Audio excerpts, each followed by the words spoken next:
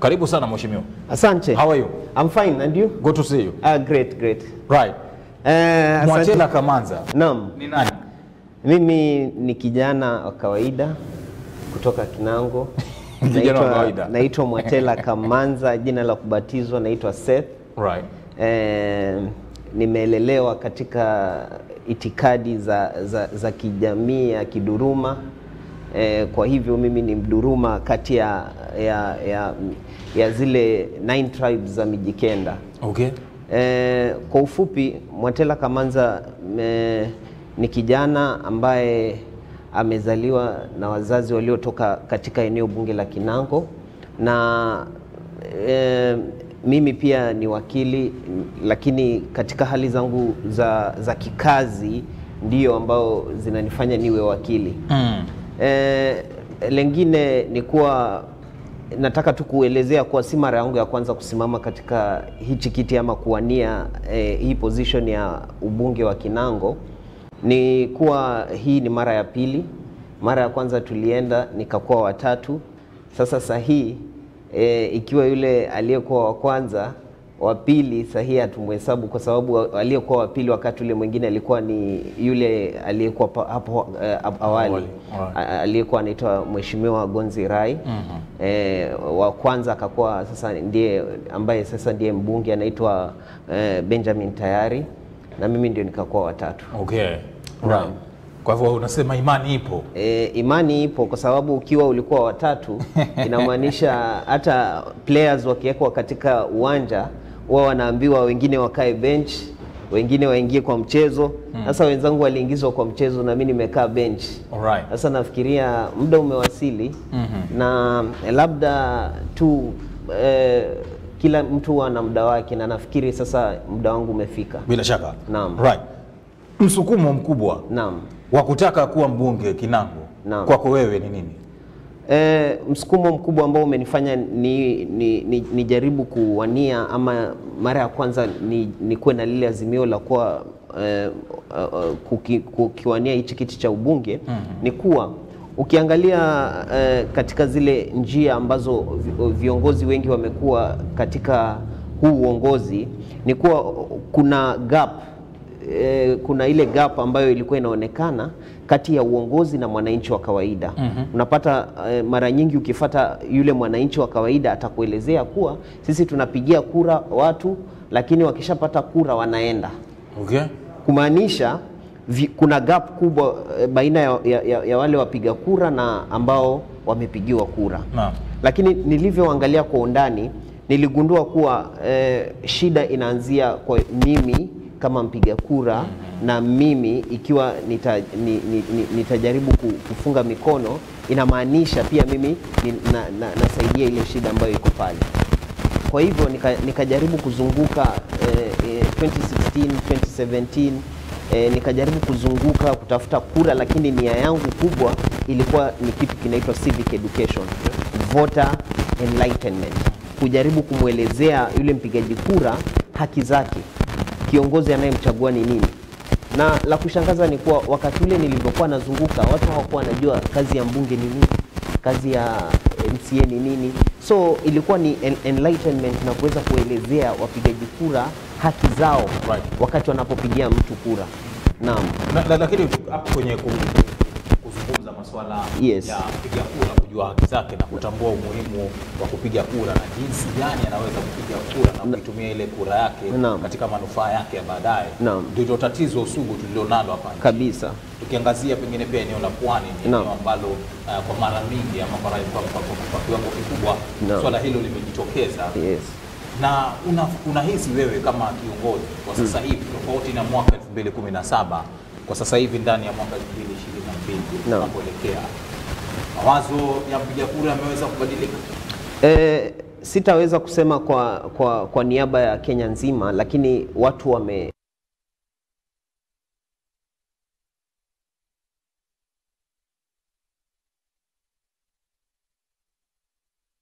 kwa mfano, kama mfano mzuri ni Nairobi. Ukiangalia vile ambavyo maneno yamekuwa yakiendelezwa pale Nairobi, na hivi ambavyo serikali imejaribu kuleta NMS, imeleta mageuzi ya haraka sana kulinganisha na yule kiongozi ambaye sisi wenyewe tulimpigia kura. Kwa hivyo hiyo iko na ile ya kuwa inaweza onyesha ya kuwa ile yenye inaweza onyesha ya kuwa usipochagua viongozi kwa umakini vizuri, inamaanisha basi maendeleo yenu pia yatabaki nyuma kidogo. Kwa hivyo vile ambavyo naona hii 2022 wapigaji kura watakuwa macho, watajaribu kuangalia viongozi na kuweka katika mizani, kujua ni yupi mwenye ambaye ataweza kuangalia. Na hata nikiangalia kwa undani 2022 tutapata viongozi wakikuwa challenged, wakiambiwa wewe unatafuta kura, ni nini ambacho utatufanyia ukipata uongozi wako. Right. Kumaanisha tutapata itakuwa inaitwa social contract rule, ya kuwa wewe unatafuta uongozi, njoo kwangu, njoo niambie ukipata uongozi utanifanyia nini mimi kama mpigaji kura niliyekupigia, na usiponifanyia baada ya miaka 5 nikikuondoa usinilaumu. Bila shaka hiyo tutaiona hii 2022. Na hali kama hiyo inawaacha wapi hawa wawaniaji? Itakuwa na urahisi gani wewe kwa? Inamaanisha lazima ukuje na conclusive na uonyeshe ni nini ambacho utakachokifanyia si mwananchi mmoja bali wananchi wote, ambacho kitaonekana. Kwa mfano kile ambacho serikali ambayo hii sasa inayoisha walikuwa wameambia vijana kuwa tutawatengenezea vitu kama stadium. Kufikia hivi sasa hii inasema national level platform. Kufikia sasa hakuna chochote ambacho kimeonekana kulingana na ile promise. Na unaona mara nyingi hata rais wetu akisimama mahali ambapo pana vijana yakumbushwa hilo neno bado. Kumaanisha sahihi upigaji wa kura, usipokuja na sera ambazo zinamshika mwananchi na ambazo mwananchi ataziona ziko na maono ya kijamii kijumla, basi utakuwa huna njia. Utaambiwa wewe sasa, wewe hawatakwambia, lakini utaona hesabu yako kwa kura, matokeo utaona kule kwenye uchaguzi. Bila shaka. Right. Na tukianza pengine tukitoka kule juu tushuke hapa katika maeneo yetu tulipo, haswa Kinango. Unadhani kwamba wapiga kura wa Kinango, kina mama zetu, kina baba zetu, kina kaka zetu pale wametambua haya unaoyasema kuhusiana na umuhimu wa kupiga kura? Nataka nikwambie Kinango sahihi si ile ya kitambo. Mimi nimekuwa kwa ground toka 2017. Sijaachana na ground na nimekuwa nikitembea nikiweka mikutano polepole, mikutano ya kijamii kuweza kujihamasisha na wananchi kuweza kujua ni nini haswa kile ambacho kilinifanya mimi nikasikupigiwa kura wakati ule mwingine. Na ni nini ambacho kitaweza kunisaidia ili niweze kupigiwa kura. Kumaanisha mwananchi ambaye tutakaye kukutana na yeye ama sisi kama viongozi tutakao kumbana nao 2022 wakati tunapotafuta zile kura zetu, basi inamaanisha atakuwa ni an enlightened voter, hatakuwa a naive voter venye watu wamekuwa wakichukua advantage, ama kama wananchi wengine ama kama viongozi wengine wakijaribu kwenda na pesa ile usiku wa kupigia kura, watu wanapatiwa pesa nini. Wakati huu utasikia kula kwa fulani, kura kwa fulani, na utakuja kuniambia mwaka ujao ndugu. Kwa hivyo unakula kwa fulani. Yes. Lakini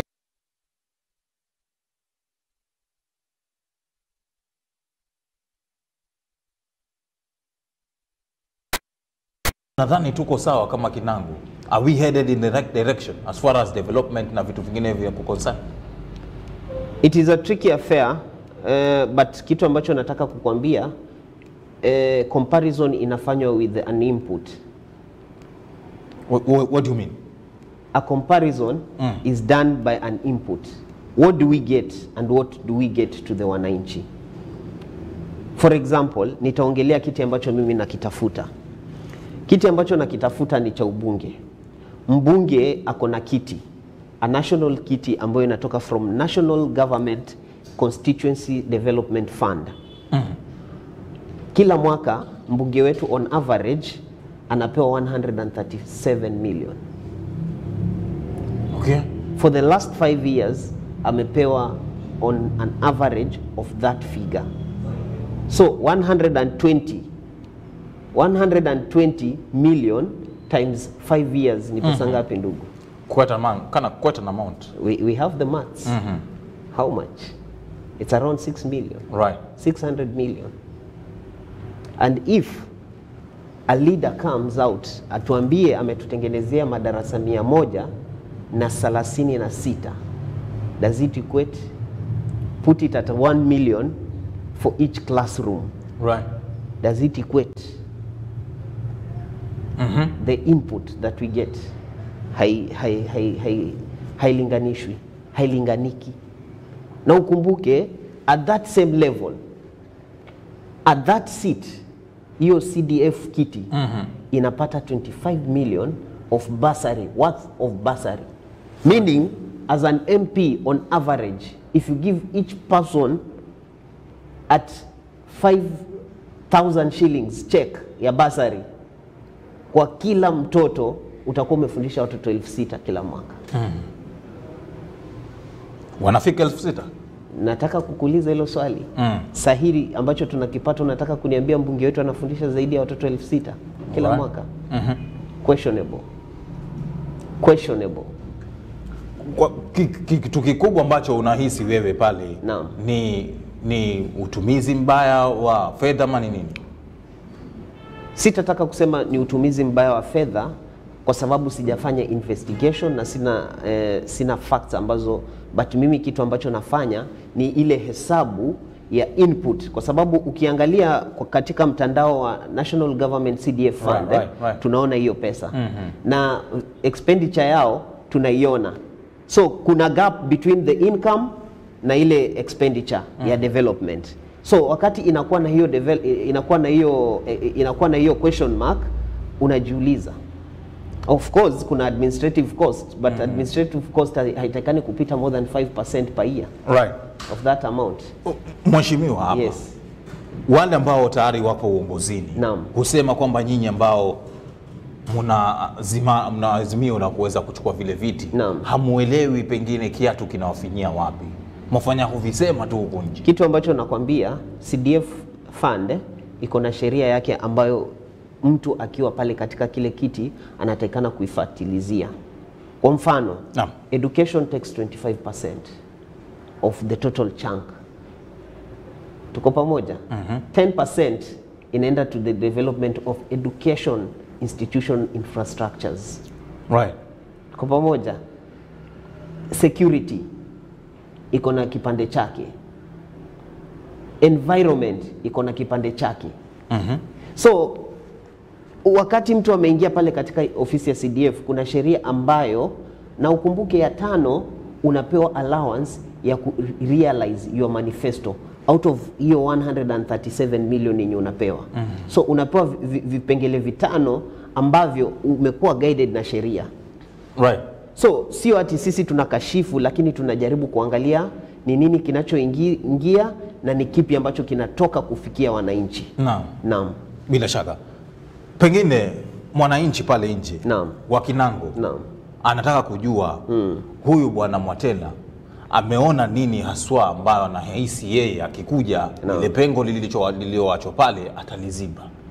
Kitu nataka nikuelezee, Kinango kufikia sasa, it is one of the most poorest sub-counties in Kenya.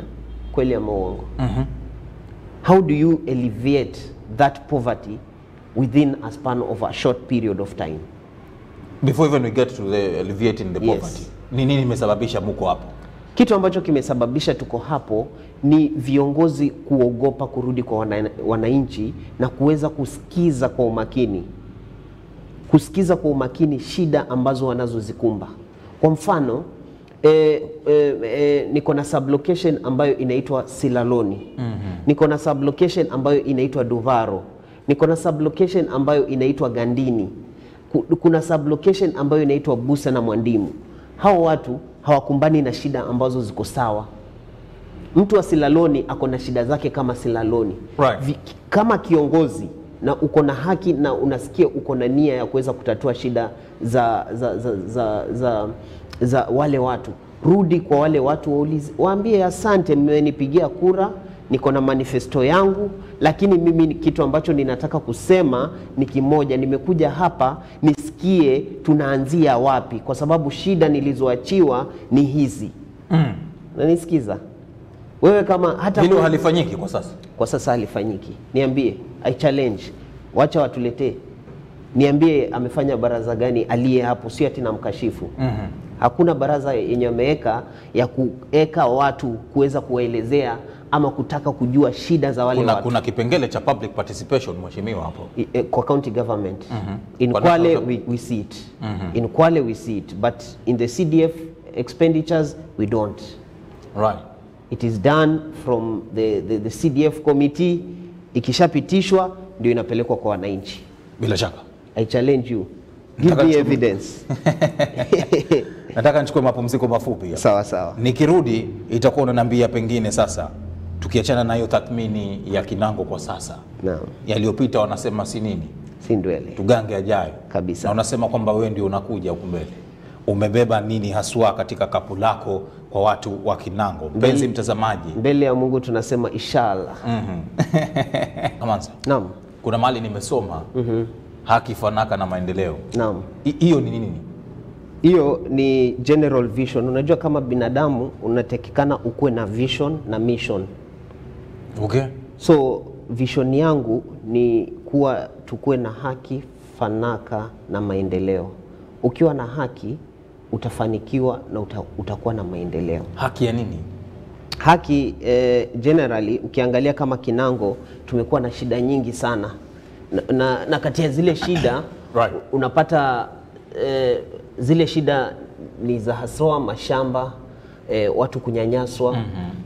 Kama mifano tu ya kukimbilia, kuna juzi tu kuna kijana mmoja aliuliwa na nyati, na alivyouliwa na nyati KWS hawajawahi fika na hawajawahi bother kuja hata kusema pole. Viongozi, jambo la pili ni mashamba.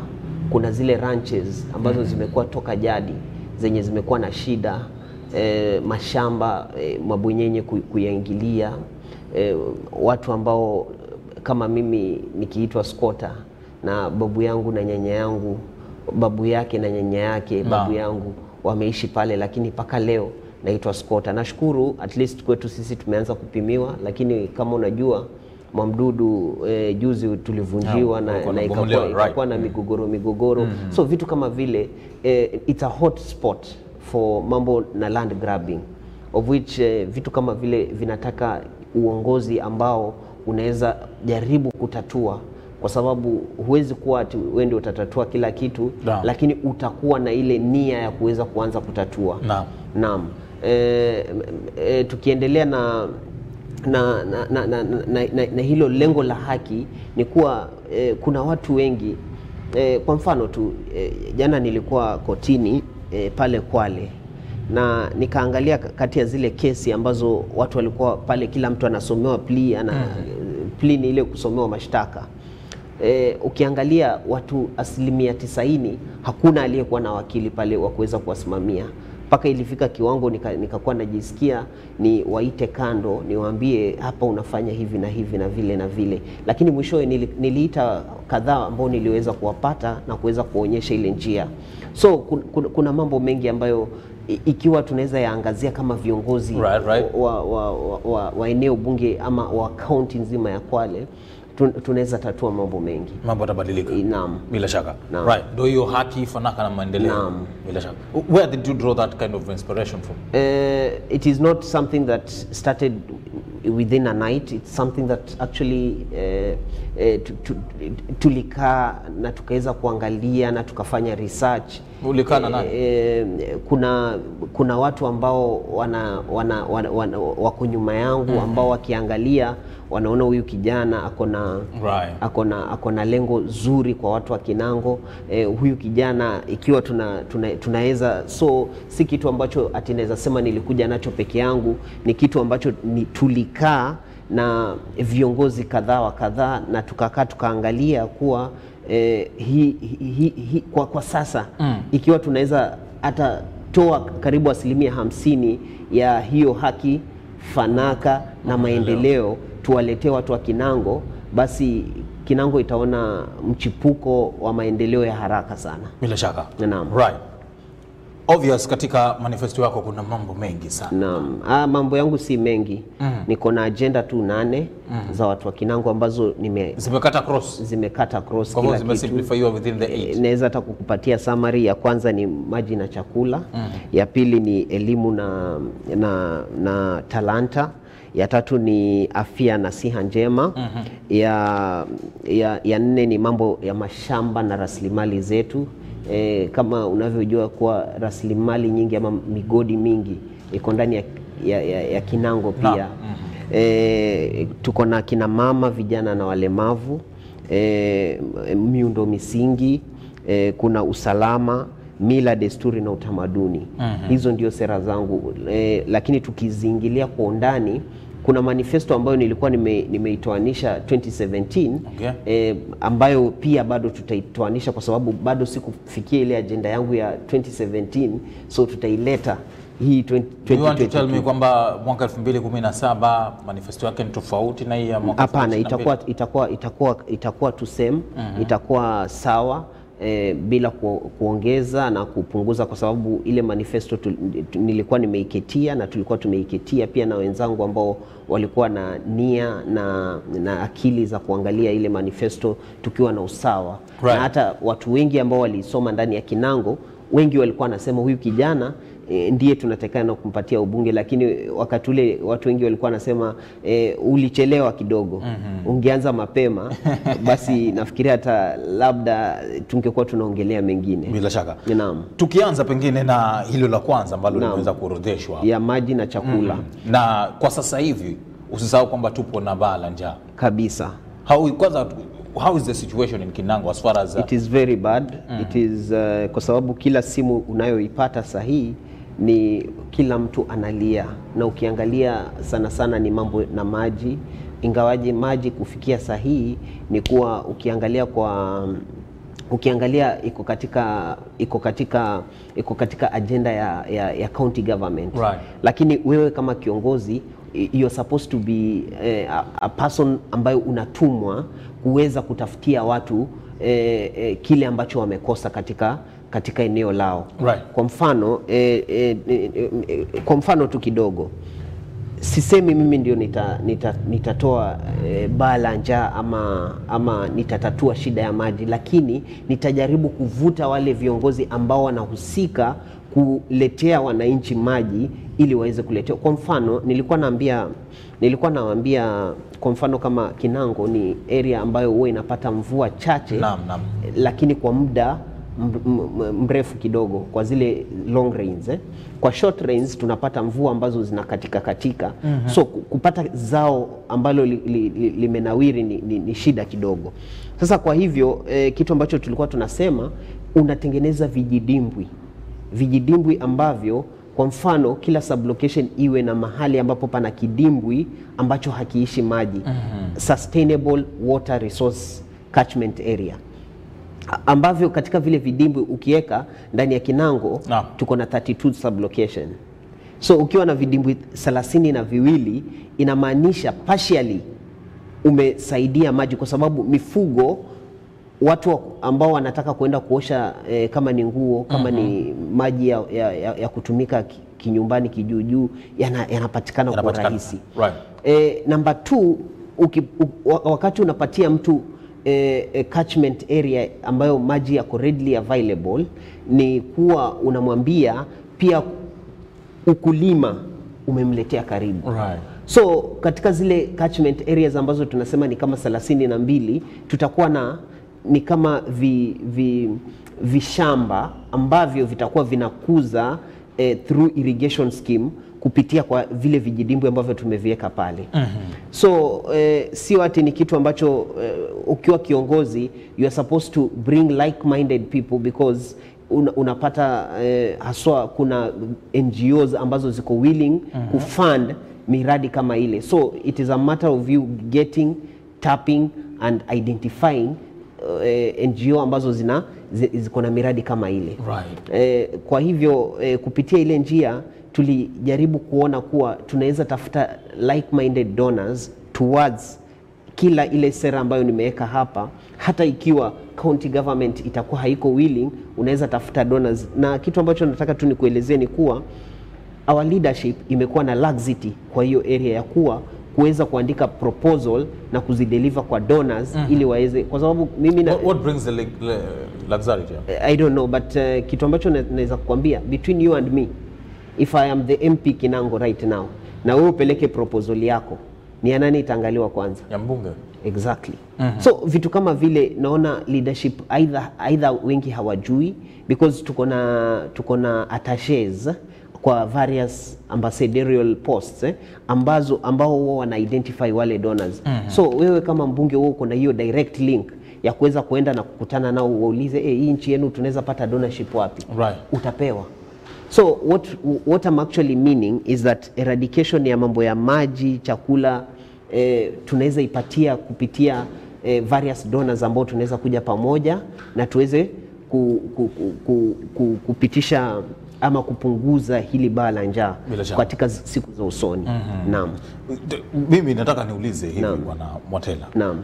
Kila kipindi ambapo tunakumbwa na baa la njaa kwenye taifa letu, hakutakoswa kutajwa masehemu kadha ambayo yamekuwa kwenye orodha. Lakini wasiwasi wangu ni kwa nini tungoje mpaka tufikiwe na jambo kama hili ndio tuanze kulizungumzia? Kitu ambacho nataka kuambia ndugu, kuna wengine wanachukua ile advantage, because when you empower someone inamaanisha that person will not need you. But as a leader you are not supposed to look it at that way. Right. Unatakikana ukubali ya kuwa wewe ni kiongozi na unatakikana kuongoza watu wako katika njia fulani ili uweze kuwaletea nafuu ya ukali wa maisha. Kwa mfano, ikiwa mimi sasa ni kiongozi na nijue kuna kibarua fulani, nikikupeleka wewe utapata mapeni zaidi na uje unitoe ubunge wa Kinango. Unaona? Sasa inafanya viongozi wengi wanakuwa na ule uoga. Kama kuna kitabu kimoja kinaitwa A Man of the People, sijui kama ulikisoma. Nilikisoma. Uliona kilikuwa kinasemaje? Chinua Achebe katika kile kitabu alisema the enemy of the people. No, a man of the people. A man of the people. Chief Nanga was an MP in that book. It is a very good book. Ilikuwa inasema kuwa kiongozi ama viongozi wa Afrika wanapochaguliwa huwa hawataki kumpatia mtu uwezo, kwa sababu wanajua akimpatia uwezo ndiye atakayekuwa wa kwanza kumpinga katika ule uongozi wake. Ambao ni sawa si sawa? Ambayo inatakikana kuwa sawa, lakini wewe ukiwa kwa kile kiti mara nyingi huwa unakuwa na wasiwasi wako. Kitu ambacho ninataka kuelezea watu wa Kinango kuwa mimi sitakuwa na wasiwasi, kwa sababu ningetaka kuona kila nyumba iko na uwezo na inaweza kujimudu na kuweza kujisimamia kama sisi binadamu tulio sawa katika macho ya Mungu. Litawezekana? Tunaweza afikia kiwango kama hicho? Ninataka kukwambia kuna vitu vingi vinawezekana, ni vile tu uongozi haujataka kuamua. Ikiwa wewe unapewa 137 million, unaambiwa hizi chukua, fanyia watu wako kile ambacho unataka. Na wengine hata hawafanyi kabisa wananchi wao. Tutasema nini hapa? Bila shaka. Na katika kutatua sasa pengine wazo lako la kuweza kuleta mabadiliko kwenye sekta hiyo ama idara ya masuala ya chakula na maji, umepanga nini hasa? Kitu ambacho nimepanga ni kama vile ambavyo nimekuambia, tutakuwa na vile vijishamba, na vile vishamba tunatengeneza kitu kama gala, ambayo lile gala linakuwa central, ambalo ikiwa kuna mtu yoyote mwenye amepata extra produce analileta kwa lile gala, inakuwa collected na tunawasaidia kama wananchi ambao wanaweza jitengenezea sako ambazo zinaweza, yale mahindi yanachukuliwa na yanapelekwa kwa cereal board, of which inamaanisha nini? Mwananchi amepata pesa kwa mfuko wake. Kwa hivyo kuna njia nyingi ambazo tukisema tunazifuatilizia, basi tutaingiza pesa nyingi kwa mfuko. Kwa mfano kama juzi nilikuwa naongea na vijana, nilikuwa nawaambia vijana katika Kinango tuko na shida nyingi, lakini si shida zote ambazo Mungu ametufungia macho. Kwa mfano kitu ambacho ni kizuri ambacho tunakipata toka jadi ni kuwa mifugo yetu haswa mbuzi ndio watamu zaidi Kenya nzima. Kinango? Naam. Tried and tested? Yes. Okay. We had a meat commission at Mariakani. Ukweli ama uongo? Kweli. We had a dairy farm at Mariakani. Zilikufa ama zikukufa? Zilikufa. Zilikufa kwa nini? Ni kwa sababu watu walikuwa na gandamizo. Kwa sababu watu walikuwa katika ile dairy farm, hata sahihi nikuulize, nyama zote zinatoka Mombasa, zinatoka wapi? Kichinjio kipi? Okay. Kinatoka Kasemeni. Nyama nyingi kutoka Mombasa, asilimia nyingi inatoka kichinjio cha Kasemeni, Mariakani. Hiyo njia yote uteremke iko na vichinjio, na hizo mbuzi zinatoka wapi? Kutoka Mwangulu zikipitia Kinango. Unajua Mwangulu na Kinango si mbali. Naam. Naam. Bila shaka. Ni wapo unasema uwezo upo ndani ya Kinango. Yes, sub county gani iko na Wamasai wengi wenye mifugo mingi? Masai wengi wanapatikana Nyango, area ya Nyango, Metani, uende paka karibu na Mwangulu. Na hao ndio wafugaji wakubwa kabisa. Na ni nini inatokea hii kama kweli umetambua mambo kama hayo? Sasa ndio nakwambia inahitaji uongozi. Bila shaka. Mpenzi mtazamaji, mkazi wa Kinango, natumai unashuhudia anayoyasema hapa kuhusiana na mbuzi wenu. Lakini tukiachana na hayo mbuzi, mheshimiwa, tukisonga mbele kwenye jambo la pili ambalo ulikuwa umeweka pia kwenye orodha yale ambayo utaweza kuyafanya. Yes. Kama pointi ya pili ni kwa mfano mambo ya elimu na talanta. Naam. Kuna mambo mengi ambayo kama viongozi waliopo sasa wamejaribu kufunga mikono. Kwa mfano kuna talanta nyingi, kwa sababu kama sasa sahihi mtoto wangu akija akiniambia yataka kuwa DJ, nitamkataza? Bila shaka. Nitamkataza? Siwezi mkataza. Kwa sababu tumeonyeshwa, wewe huyo sasa uwezi. Tumeonyeshwa kwa vionyesho vingi kuwa ma DJ sahihi wana earn hata zaidi ya wabunge, hata zaidi ya rais, hata zaidi ya viongozi ama zaidi ya ma-CEO wengine. Kwa sababu mtu akienda akipiga gig moja, unasikia kuna ma DJ wengine wanapata karibu mamilioni kwa gig moja. Si ni ukweli ama uongo? Kweli kabisa. So sahihi ni kitu ambacho tunatakikana kufanya identification ya zile talanta ambazo tuko nazo ndani ya Kinango. Na toka jadi kitu ambacho nataka nikwambie, ngoma nyingi za kitamaduni zimekuwa zikipatikana ndani ya Kinango. Right. Kuna sengenya, tuko na kikwetu tunaita bundiko. Tuko na hizi nyimbo in general, tuko na zile nyimbo za kitamaduni kutoka sengenya mpaka ngoma za kileo. Utapata watu Kinango wako, lakini hatujapata mtu ambaye anaweza identify apart from station moja ambayo inaitwa Radio Kaya. Ndio utasikia wakiangazia, wakicheza zile nyimbo na sana sana utaona hizo nyimbo zimefanywa recording kwa studio. Right. Lakini hakuna mtu mwenye amefanya ile talent na akaifanyia kitu ambacho kinaitwa marketing. Na sisi tuko katika coastal town ambayo iko na hoteli nyingi zaidi.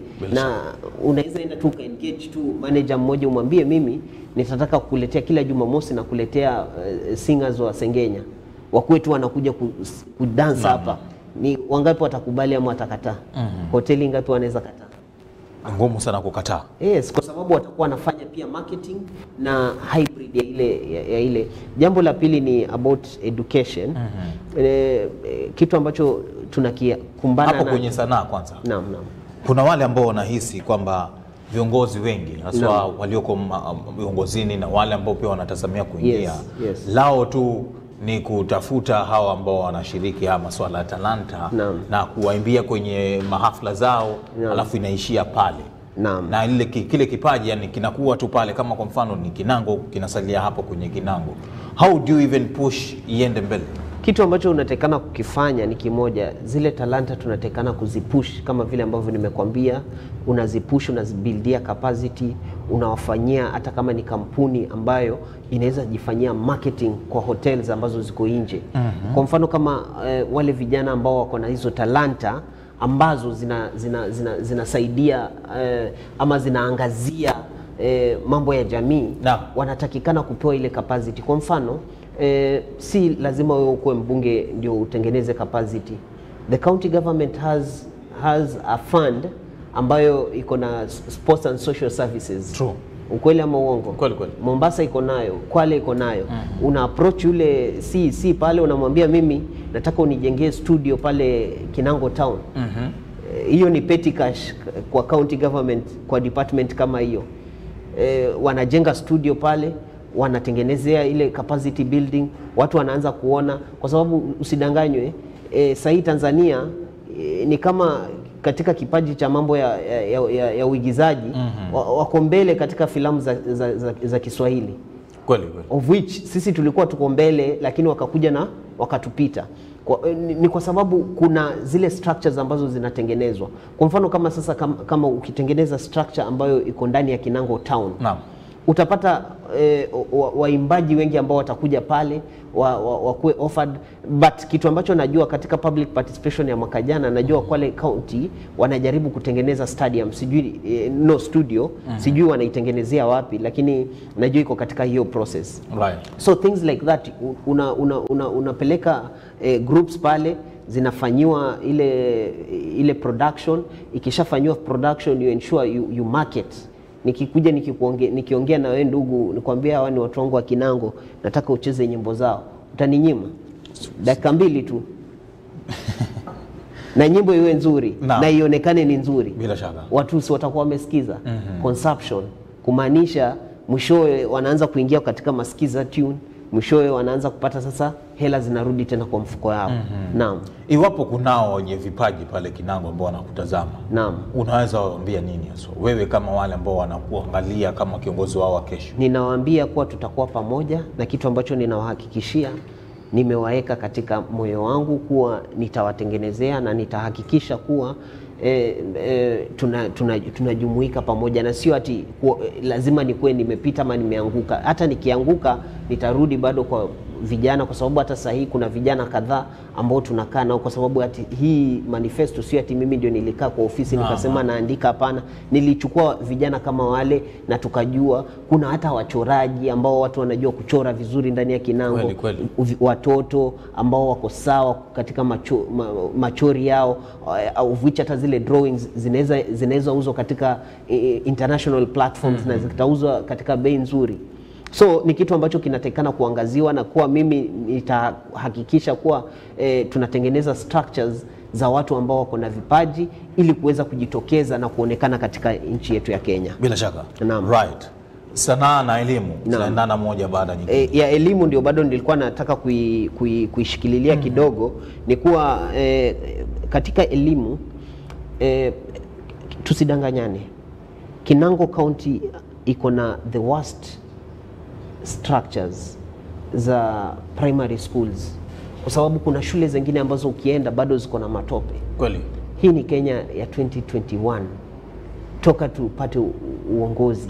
Unapata structures zingine kama kiongozi, ukiangalia CDF haitoshi peke yake, unatakikana kutafuta funding.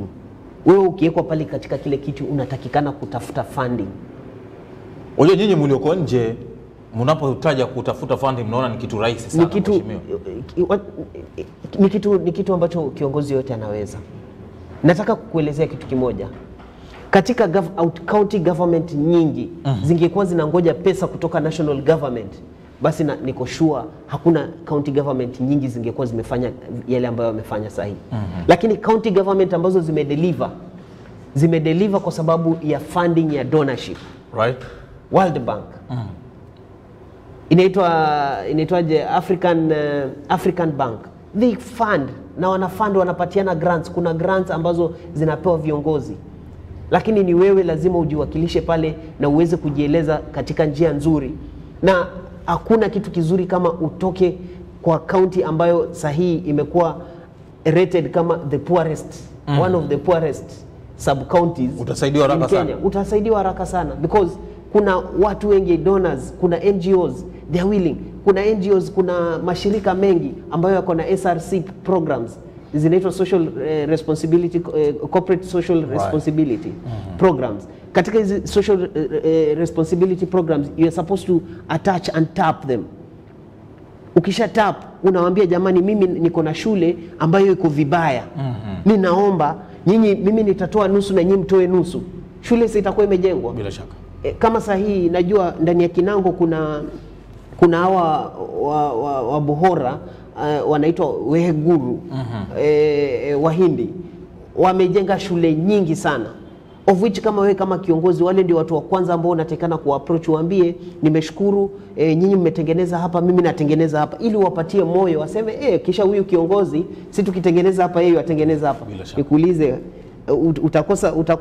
utakosa watu ambao watakaojitokeza kukuja zaidi kukusaidia? Kwa sababu wataelezana wenyewe kwa boardrooms, watasema kuna MP fulani ambaye sisi tukifanya mradi fulani yeye pia anatolea pesa kutoka kwa CDF, anafanya mradi fulani katika huo mradi ambao tumeufanyia. Right. So ni kitu ambacho kama kiongozi mtu akijipatia msukumo na akuwe na focus, kitu ni focus, vision and mission, utasaidia watu wako. Bila shaka. Naam. Right. Kuwa na pengine kutengeneza miungo misingi katika shule kuhakikisha kwamba iko sawa ni jambo lingine, lakini la pili ni kwamba pia katika viwango vya kuinua hadhi yetu ya elimu katika maeneo bunge yetu pia ni jambo la msingi sana, ikizingatiwa pia pamekuwa na mazungumzo kwamba eneo la Pwani ni miongoni mwa eneo ambao elimu kidogo kiwango cha elimu kimedorora from KCSE and KCPE results ambazo tunaziona. Tutakapokuwa tunarudi, mheshimiwa, utakuwa unaniambia katika kuhakikisha kwamba viwango vya elimu tunaviinua unalenga kufanya nini? Naam. Kila mwaniaji yuaja na agenda zake, yuaja na manifesto lake, lakini tatizo kubwa ni practicality ya kufanya haya mambo ya kutekeleza. Hapo napo ni vipi? Unajua kitu kimoja ambacho nataka nielezee watu wetu ni kuwa wakati mtu anapowania uongozi ni kama vile panya wengi wamekuwa kiliwa na paka, mmoja ajitokeze kuwa mimi nitamfunga paka kengele ili akitokea kule tusikie hiyo kengele na kila mtu ajifiche. So wakati unapomwambia kiongozi kuwa lazima utufanyie kitu fulani ndio sisi tuweze kukupatia uongozi, basi unajiweka katika meno ya mamba, kwa sababu what if nikuje nikujengee darasa? Tumeviona viongozi wanakuja wanatengeneza madarasa, wanajenga barabara, na hata kuna kiongozi mmoja katika kule Western alikuwa ametengeneza barabara, na alivyokuwa hajapigiwa kura akaenda akaibomoa hiyo barabara yote. Sijui kama unakumbuka hiyo 2017 na akaenda akabomoa barabara yote. So kitu ambacho mimi ninataka kuelezea wananchi ni kuwa kuna mambo ambayo wanatakana kuangalia kama viegezo vya uchaguzi wao wa kiongozi katika kiti fulani. Right. Kwa mfano kiti cha mbunge. Mwanzo tunaanzia kazi ya mbunge ni nini? Kazi ya mbunge ni kutengeneza sheria, kuwakilisha watu wake katika bunge, kuangalia zile rasilimali za serikali zimeweza kufikia wananchi. Naam. Hiyo ndio kazi ya mbunge, ukweli ama uongo? Kweli. So kitu ambacho unatakana kukiangalia, huyu mtu nikimpatia ubunge ataweza kunitengenezea sheria ambayo itaniangalia maslahi yangu mimi kama mwananchi wa Kinango? Jambo la kwanza. Jambo la pili, ataniwakilishia shida zangu katika bunge. Tuko pamoja? Ya tatu, ataniangalilia zile rasilimali ambazo zinatoka katika nchi katika serikali kuu ziweze kunifikia, na njia moja wapo ni ile CDF ambayo mbunge huwa anapewa kigezo kikubwa cha kuweza inaitwa cushioning. Ile amount ambayo watu wabunge wanapewa inaitwa cushioning factor, ya kuweza kucushion hawa wananchi kabla miradi ya serikali, ile major miradi ya serikali kuweza kuwafikia. Naam. Bila shaka. So kitu ambacho unatakana kuangalia ni nini, kwa swali lako ni kuwa wakati unapomwangalia kiongozi unatakikana kumwangalia kwa minajili ya zile kazi ambazo unaenda kumtuma. Kwa mfano, unaweza mtuma mtoto mdogo na 100,000 umwambia aende akakuwekea kwa account. Vigumu sana. Atafanya nini? atafanya nini? Kwa nini wasema vigumu? Kwa sababu yule mtoto anaweza atapoteza zile pesa, anaweza akakuwa diverted akanunua peremende, unanipata? Lakini ukituma mtu mzima atachukua zile pesa na atazifikisha pale ambapo zinahitajika na kuzifatilizia katika yale maelezo uliompatia. So vile vile ukiangalia katika wale ambao tunaochagua tunatakana kuweza kuyafatilizia vile ambavyo ni nini ambayo tunayowatuma. Kwa mfano katika jadi, katika Kinango tumekuwa tukituma viongozi, lakini hatuna sheria ambayo inayomwangalia kama mwananchi wa Kinango kwa mambo ya mashamba. Right. Hakuna sheria ambayo inaangalia mwana Kinango kwa mambo ya wildlife conflict ambazo zinaonekana katika Kinango. Hakuna sheria ambayo inamwangazia mwananchi. Ndio inakaa imekuwa focused katika eneo, lakini sheria inatakikana kutokea ama kuwa na mchipuko kutoka eneo fulani ama area fulani. Ukweli ama uongo? Ukweli.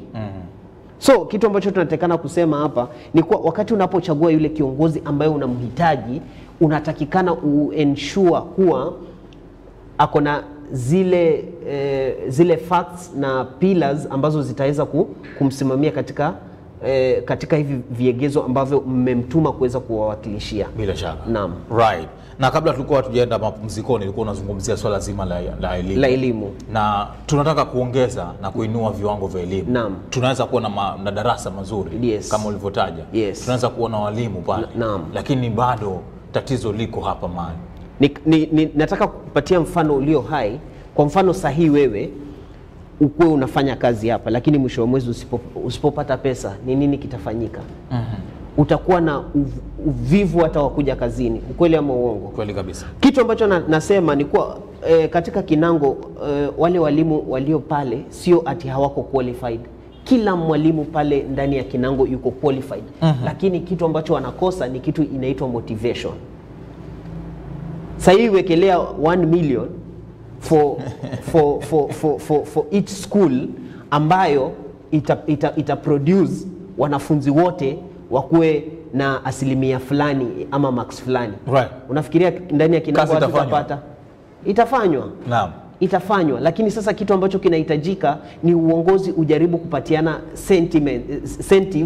incentives na motivation kwa walimu ili waweze kupata ule msukumo wa kuweza kuwafikisha wanafunzi wetu katika kupita katika mitihani ya kitaifa vile ambavyo inahitajika. Right. Naam. Kwa hivyo tukifanya hivyo kidogo tutaweza kuona mabadiliko. Tunaweza kuona, sio unajua si kila kitu ambacho kinafanyika automatic tutaweza kuona.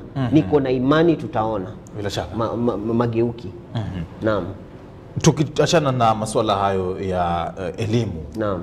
Kuna pia donda sugu ambalo huwa linakumba pengine watu wengi, hasa ni access to huduma za afya.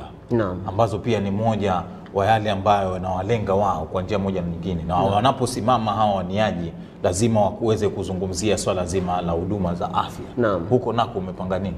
Huduma za afya kwa sahihi ziko devolved katika katiba yetu kuu. Kitu ambacho nataka kuelezea sio ati nataka kuielezea kuanzia pale ambapo inaanza.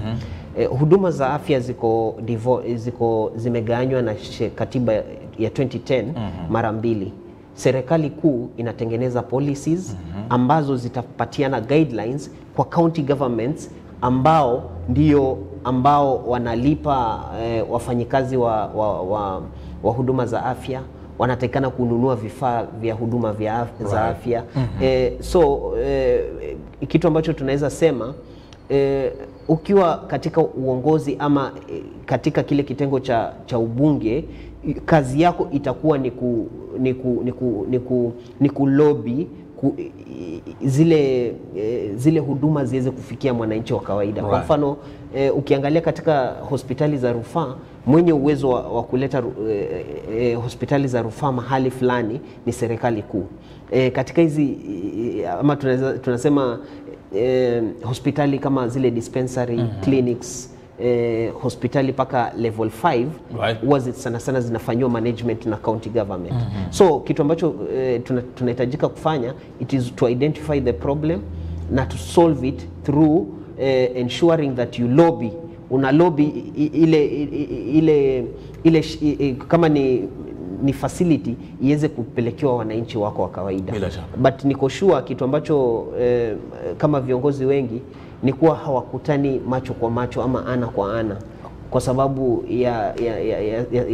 ya vitu tofauti ama matofautiano tofauti. Lakini kitu ambacho mimi naweza sema ni kuwa kitu cha muhimu ni kuwa unatakikana kujipatia msukumo ambao wewe utakufanya wewe uweze kuenda, hata kama mtu umekosana na yeye, uweze kumfuata na apeleke ile huduma inayotakikana kwa wananchi wa kawaida. Tofauti zenu wawili mnaziweka kando ili muweze kuensure mnapeleka huduma zenu kwa wananchi wa kawaida.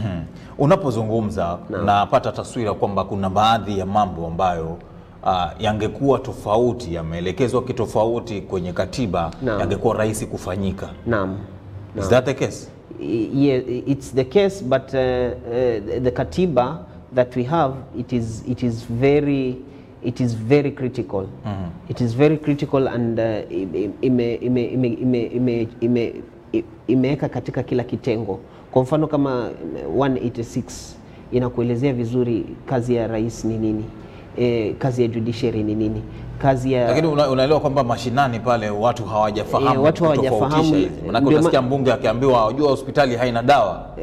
Utaambiwa, lakini mwananchi wa kawaida anakuambia vile ni wewe unatakikana kumsaidia, kwa sababu wewe ndio mwakilishi. Ukumbuke katika mbunge yako na kazi 3: kurepresent ama kuwakilisha shida ya mwananchi.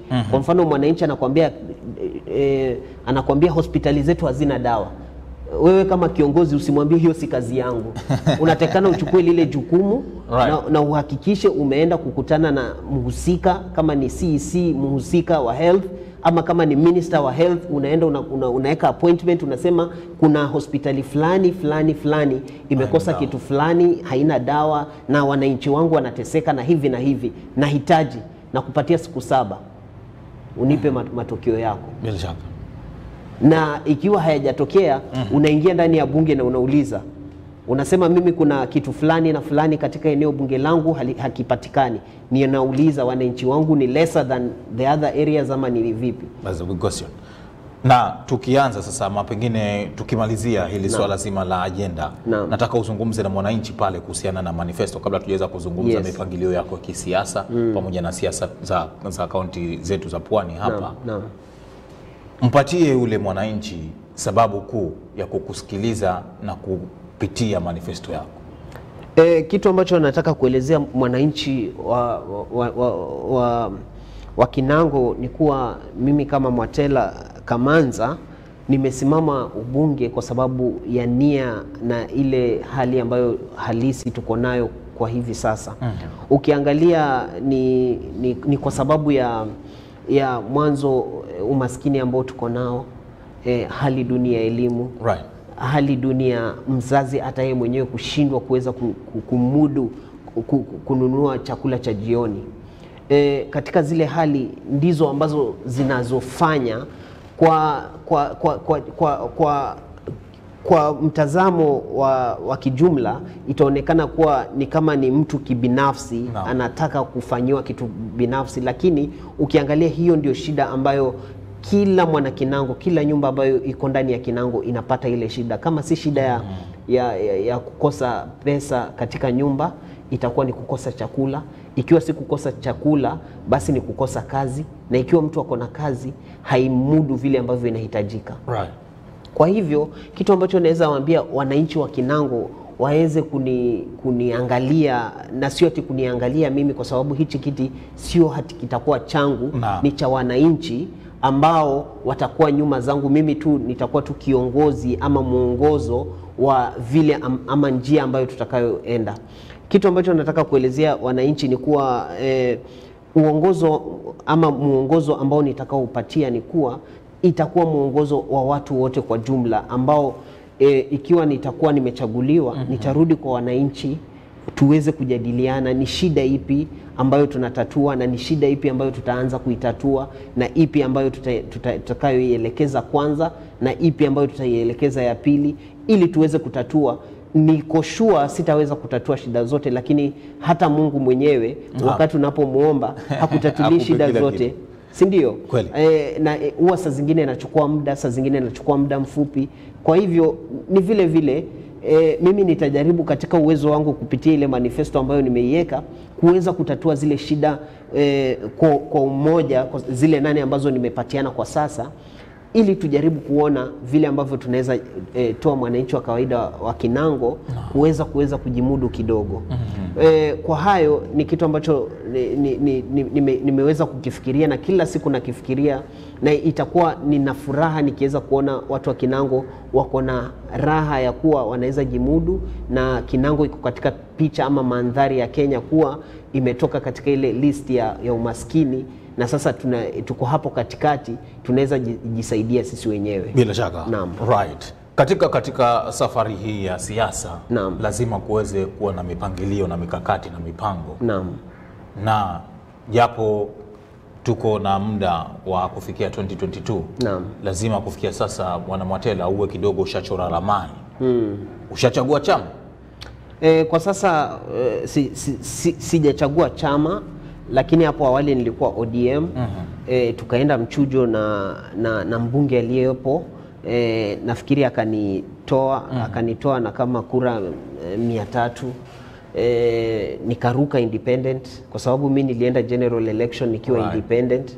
So kufikia sasa bado niko independent, ni kujaribu kuangalia ni chama kipi ambacho tunaweza kinaweza nipatia nia, kwa sababu kitu ambacho kilini cost wakati ule mwingine na nikapata kura chache ni kwa sababu nilienda mchujo, nikaanguka na nikachelewa kurudi kuzunguka tena kuelezea wananchi wangu kuwa mimi nimeruka katika chama tofauti. So kitu ambacho hata ukiangalia ile national alignments bado hazijajiweka sawa. So by December, by January watu watakuwa wameanza kujua ni chama kipi ambacho atakuwa ameenda, lakini viongozi wa pwani wanaelekea paa. Hilo ndilo ambalo naona, na mimi pia tunakisupport, sio ati tutakataa, kwa sababu ukiwa na chama ambacho unaweza kikiangalia kimetoka nyumbani, ndio raha yetu. Na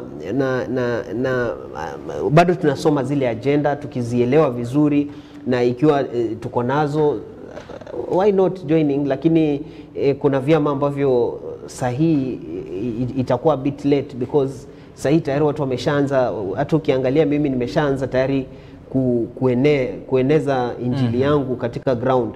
So sahihi inaweza kuwa a bit too late for the Pwani party, because pia viongozi ni kama mtu anaingiza maji. Tumekuwa na Umoja Summit, tumeiona sijui imefifia wapi. Tumeona tulikuwa na ile nyingine ya Umoja Pwani Umoja, sijui nayo ilienda wapi, hizo makongamano zote. So ni kama alignments zinajaribu kutengenezwa, na whichever yenye itakuja nitakuwa sawa ikiwa kuna chance na niko na lakini kitu ambacho naweza sema ni kuwa we need a concrete party yenye kuna foundation mzuri, kwa sababu a national party has to have at least sub branches katika kila constituency. Do you feel kwamba a party is key katika ushindi wa kura? Necessarily yes, kwa sababu unajua ukiwa katika chama, katika wale MCA wote ambao watakuwa katika kile chama watakusupport, kumaanisha grassroots yako itakuwa rahisi. Na pia hivyo ukiangalia kama ni mgombea wa urais akija kama ni Kinango, atasema mimi hapa niko na mgombea wangu anaitwa nani, Mwatela Kamanza, mtampigia kura. So unaona ile inapatiana msukumo at national level.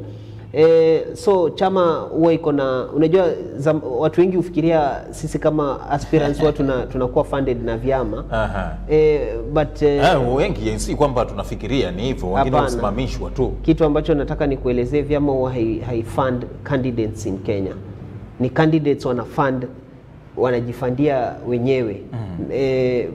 Wenye wanakuwa funded na vyama ni presidential candidates, ndio utapata chama inatoa pesa kumsupport. Lakini chama ambazo tuko nazo Kenya itakuangalia, ikiona wewe ni strong na wako na uhakika wewe ni strong na una pesa, ndio wata release pesa. na ama upate mtu tu binafsi aseme mimi wacha nimsaidie huyu. Lakini ukiingia kwa siasa, kuna mtu mmoja alisema wakati unapoamua kwa ati kwa siasa unataka kuingia siasa, hata yale maziwa ya mtoto wako watakunywa yote. So siasa si kitu rahisi, bila shaka. Lazima ukuwe na cushion kidogo. Naam. Lakini yote 9-10 macho umelengesha huko. Mimi paka 2022 general election. Hapa katikati hutaambiwa bana achia huyu achia yule. Hakuna ikiwa last 2017 nilienda paka general election nikiwa independent. Ni nini ambacho kitanikosesha sahihi? Kuna hii kasumba kwamba endapo wewe unataka kuwania kiti mahali, kuna watu fulani kwenye county unafaa watafute. Kitu ambacho unatakikana kutafuta ni mpigaji kura bana. Mpigaji kura akiamua, kuna watu influential bana. Hata kama ni influential, lakini wapigaji kura wameamua. Okay. Let's see what happens in wacha tuone Central itasemaje. Watu influentials wana support, tunajua wameenda mrengo gani. Right. Yes. Kwa hivyo tusubiri tuone. Wacha hiyo itakuwa litmus test yetu. Lakini kitu mimi naamini, ukifuata mpigaji kura, na ndio maana unasikia kuna siasa ya door to door. Unajua hii yetu sisi ni kama viongozi wa mashinani. Unajua governor si lazima azunguke kila mahali, lakini mimi lazima nizunguke kila kijiji. MCA lazima azunguke kila kijiji. Sisi ndio wale tunaitwa grassroots. By the time unakuwa voted uko na kura nyingi zaidi ya mwingine, inamaanisha umetembea katika kila kona ya hiyo eneo ambalo unalitafutia kura lako zako. So kwa hivyo kitu ambacho tunasema ni kimoja, lazima utengeneze ground yako. Usidanganywe ati kuna influential people, because what if mimi niko na pesa na niko influential katika area fulani, niseme watu wangu tutapigia mtu fulani na watu hawamtaki. Unafikiria watampigia? Okay. Sasa hii watu wameona na watu wamefunguka macho. Na kitu ambacho mimi najua ni kuwa watu influential tu, kitu ambacho watafanya, watakufanyia visibility haraka sana. Watakufanyia visibility. Lakini kama umetengeneza ground yako vizuri, imekuchukua muda kutengeneza, unajipata inaitwaje, visibility yako itakuwa underground, lakini watu ni kama hawaioni, lakini wananchi wenyewe wanaamua katika mioyo yao. Bila shaka. Naam. Right. Hapo ndo tumefikia mwisho mheshimiwa. Asante. Natumai kwamba umezungumza na watu wako na umeweza kukuelewa na kukusikia. Naam. Na tunakutakia kila la heri. Natumai, kwa sababu kuna kule kwetu watu tunasema kuna mti mmoja kila mwanasiasa anapelekwa. Alafu wananchi wanasema ni wewe, ni wewe. So inafika wakati wanasema sasa ndio huyu. So I hope watu wa Kinango wakati itakapofikia watasema Mwatela ndio huyu. Ndio huyu. Naam. Hatutaki ni wewe. Hatutaki ni wewe. Bila shaka.